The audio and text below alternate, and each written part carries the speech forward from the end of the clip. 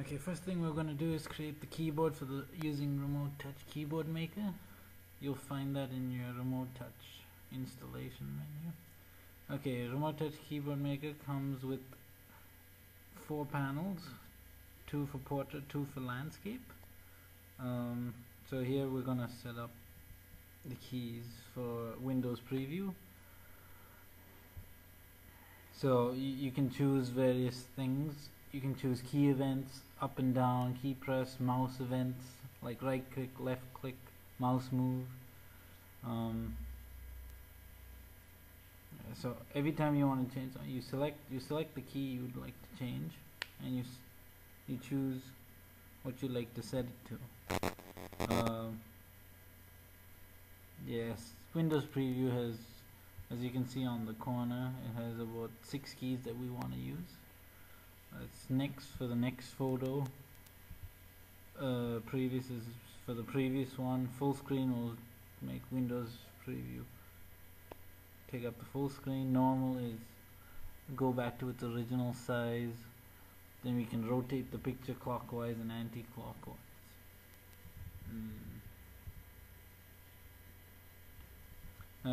Remote Touch Keyboard Maker lets you copy and paste keys very quickly, so you can use your shortcut keys, Control C, Control V, to quickly copy keys.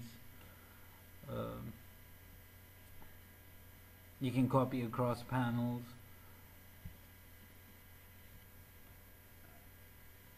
Yeah, so here we finished entering all the 6 keys that we want the Windows Preview keyboard to have.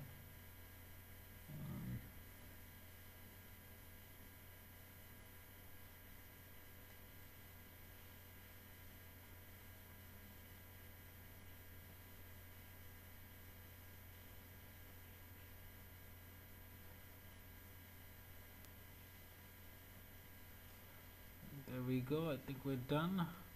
Now generally you want to copy from your portrait to landscape. Generally you just want a simple change.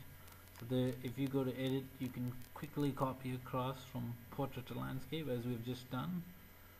We don't need the other panels, they're only if you have a ton of keys and you cannot fit them in any one. Okay, so we're done. We saved them to our desktop somewhere. The second part is installing the keyboard onto your mobile phone. This is my mobile phone, the HTC Touch. Go to File Explorer. You can see we don't have that particular keyboard that we want to install. You go to Remote Touch. You're going to use that to transfer the new keyboard to the mobile. First thing you got to do is change the download directory, so it downloads the new keyboard directly to the Remote Touch folder. There you go. Select it. Connect.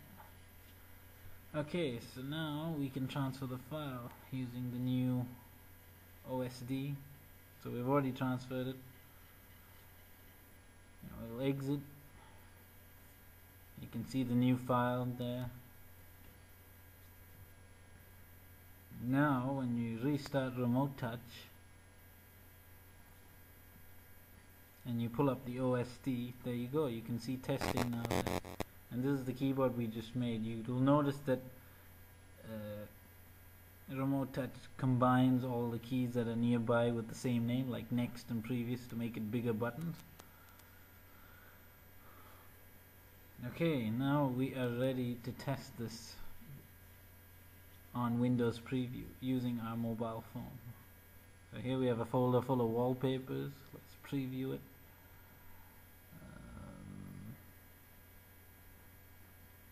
Let's bring up a testing keyboard. Here we go. That's my monitor.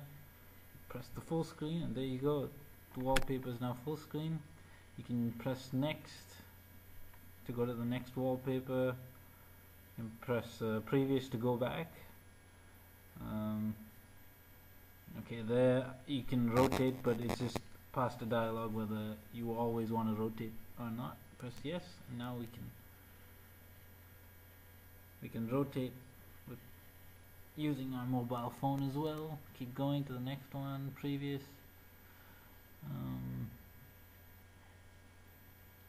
Yeah, there you have it.